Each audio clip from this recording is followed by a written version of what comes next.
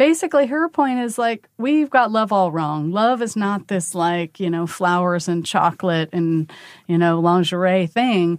Love is any time you're with another human and you're just having a trusting, biologically resonant moment, right? Where you're exchanging goodwill and understanding and benevolence. Like that is a moment of love. And it doesn't mean as much as we like to think it means to have those moments of love. It can, but it can. Yes. Absolutely. And I think her argument is like, in a similar way that I like to say that we're indefatigable in terms of compassion, I think her claim is that we also have an unlimited capacity for an opportunity to experience love. Like we could experience love all day long with the range of different people that we interact with just by not assuming when we encounter someone that somehow they're a threat or, they're somebody we need to compete with or defend ourselves against. And we have so many opportunities to interact with each other in ways that can leave us with the benefits of an experience of love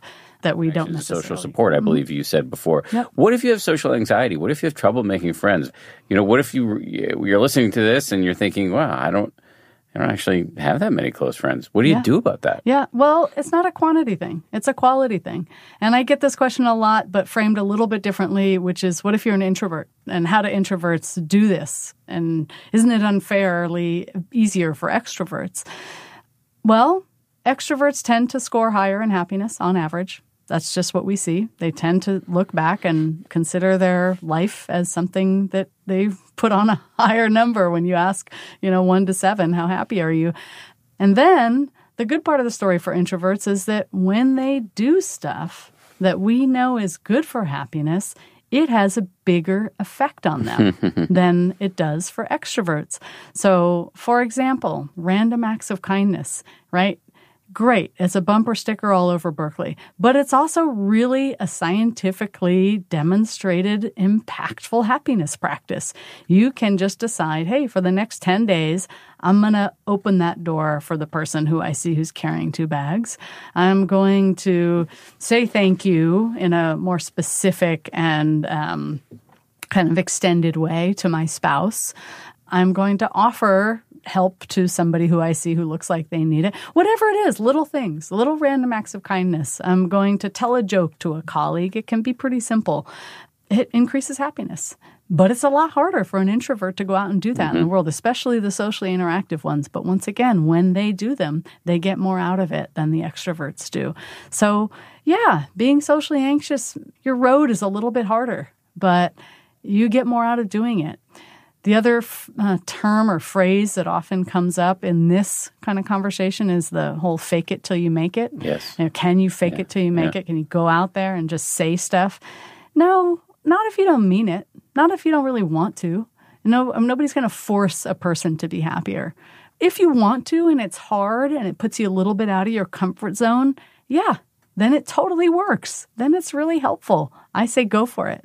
More often than not, it's going to help and lead to a bigger upswing of happiness than it would for somebody who already kind of does this stuff. Yeah, I do. Well, when I talk about stress and resilience, it's one of the opportunities for me to really showcase compassion. Because what I think happens with stress is that one of the paths is, and this is one of my plus signs, is stress plus, and then there's a circle, and inside that circle it says rumination, self-criticism, and stoicism. So these are ways that we relate to our own anxiety or stress or feeling that we don't have the resources to handle whatever challenges we're facing. And when we relate to that experience, again, by thinking about it a lot and worrying about what the implications are, or by just coming down on ourselves in a harsh way and saying we're never going to amount to anything, everybody hates us, we're always going to be hated by everyone, or we're just like, forget it, I'm not going to feel anything. I'm just going to hold this down because I'm fine. Everything's fine, right? Or just stifle it all. That way of being really is like the secret to chronic stress, because that just like extends it out, keeps it in there, and keeps it going. And I don't have to go into the consequences, negative consequences of chronic stress, right?